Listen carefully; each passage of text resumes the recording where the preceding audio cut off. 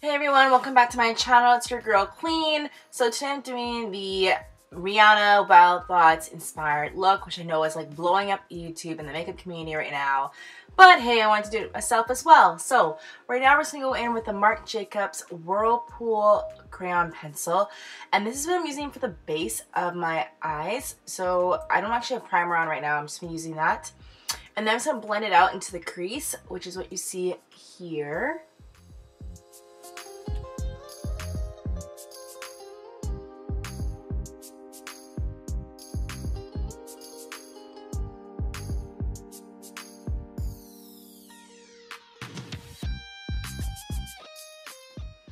So I'm just using the BH Cosmetics in the, I think it's a neutral palette that I have. I'm just going to kind of use that on top of the Whirlpool teal color as my transition and kind of darken up the crease a little bit with my MAC blending brush. And I think I put a little too much on one side, so I'm just going to blend it out.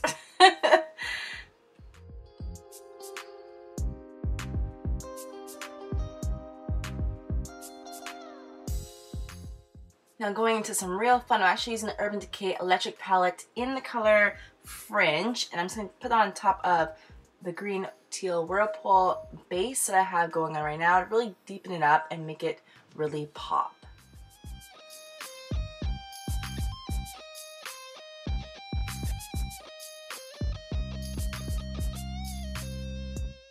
So I'm just using a flat eyeshadow brush that I picked up from Target a few years ago. And I'm just going to keep blending that all in. I'm kind of just patting it in. Actually, I'm not really even like blending it in at the moment.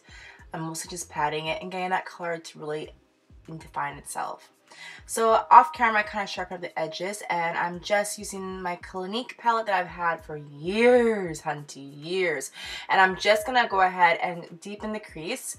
Going back into electric palette, I'm using the Chaos Blue. I'm using it in the corners of my eyes, so that way it will deepen it up and it looks more put together. So I'm just gonna keep blending out with my MAC brush, and I'm just gonna keep blending it out all together. You guys, I look rough. I don't know what is going on with me this day, but I look freaking rough. So back with the Clinique palette, I'm just gonna actually use the white shimmery color they have there and just kind of brighten up my inner corners, and that's what I do on both sides. To make this look a little more dramatic, I'm actually going back in with, I believe it was Fringe, I said, yeah, with Fringe, and I'm gonna go underneath the eye and to where my waterline is, and I'm just gonna kind of bring out the color and bring out the dramaticness.